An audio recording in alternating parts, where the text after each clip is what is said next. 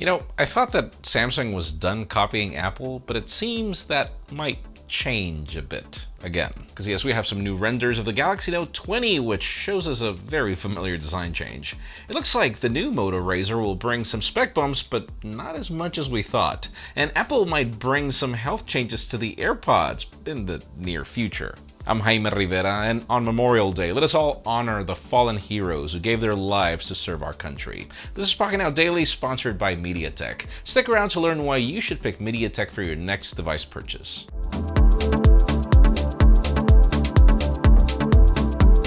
The official news today begin with deals. Yes, Memorial Day is pretty much almost over, or pretty much it is by the time you watch this video, but still, there are some good deals out there that we assume will be extended for a bit. For example, the 16-inch MacBook Pro is still $200 off, and this is the Intel Core i7, 16 gigs of RAM, and 512 gigs of storage variant, leaving it at $2,200. The Surface Pro 7 is also $200 off, leaving it at $999, and this is for the Intel Core i5 variant. And then the Samsung Galaxy A51 is $106 off, leaving it at $294. And then we have more deals on AirPods, iPads, Samsung phones, and others in the links in the description.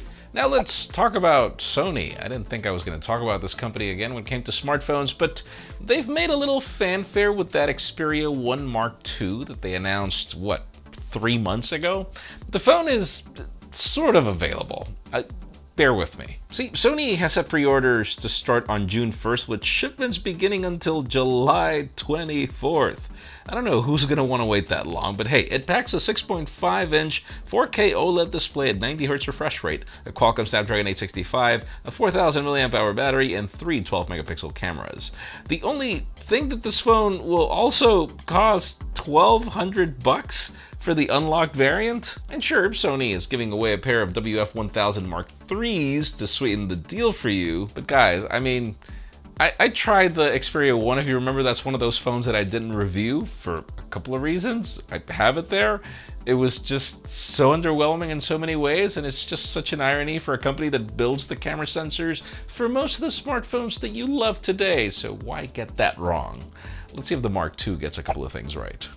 Now, speaking of truly wireless earbuds, let's talk OnePlus, as we've been discussing the possibility that they're coming up with something, and we get more details today. Now, the same source has shared a new sketch of the Buds, which still looks like a combination of the regular AirPods with the Pixel Buds case, or if you think about it, it could be the Huawei Free Buds, and they're reportedly going to be called the OnePlus Buds. And they're expected to have support for touch controls, the Google Assistant, fast pairing with OnePlus phones, obviously.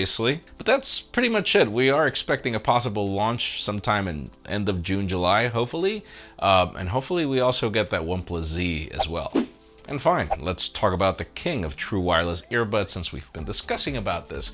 Now with Apple's future AirPods, we've been covering the possibility of getting a refresh, but then we hear that that's going to be delayed probably until next year, because obviously the economy is not doing well, and it might be a good idea to just hold on to things, as currently AirPods Pro are actually very legitly good, as much as I would also say that I hate the first generation AirPods and the second. But anyways, according to a new DigiTimes report, Apple has roped in ASE technology to supply components to add ambient light sensors for health monitoring duties. These light sensors would pass light through your skin to check blood movement in the vessels, to detect your heart rate and any other data. Now, apparently we will have to wait up to a year or two for this to happen, and it would require a complete redesign of AirPods.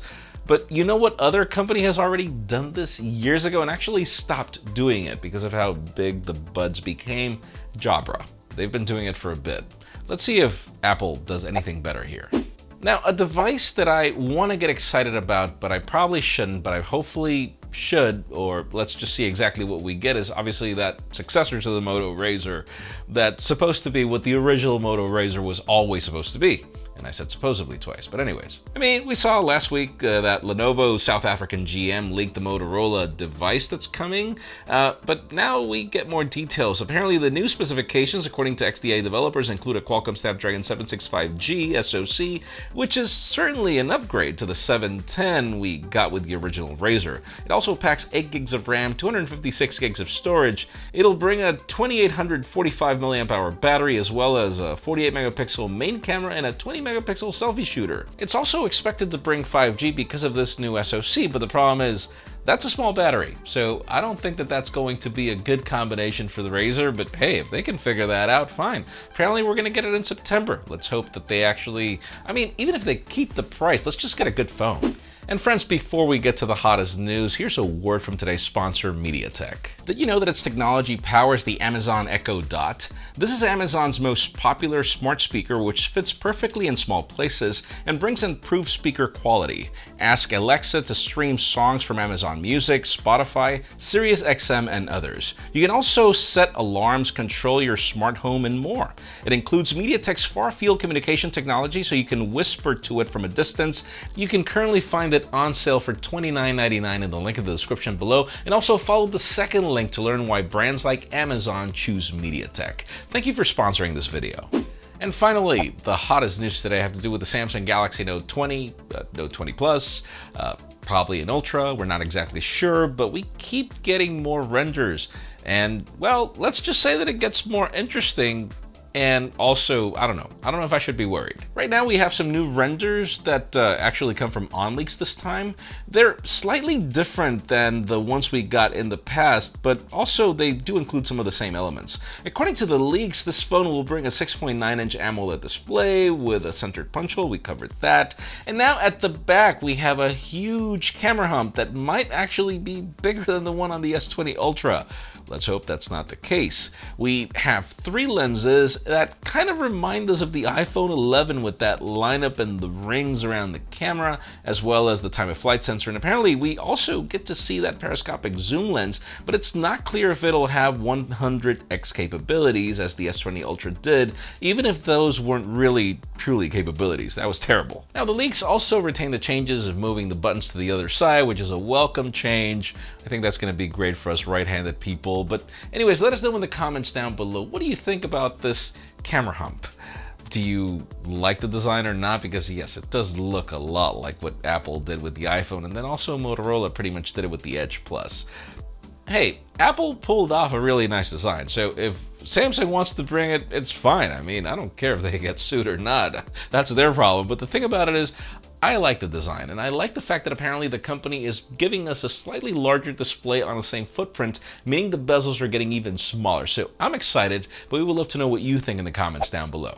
Friends, again, if you want to get the news earlier, follow us on Pocketnow.com and subscribe to our channel for more videos like this one. Also follow us on social media so our extended coverage happens on Instagram, and follow me on my personal handles to see me stay at home.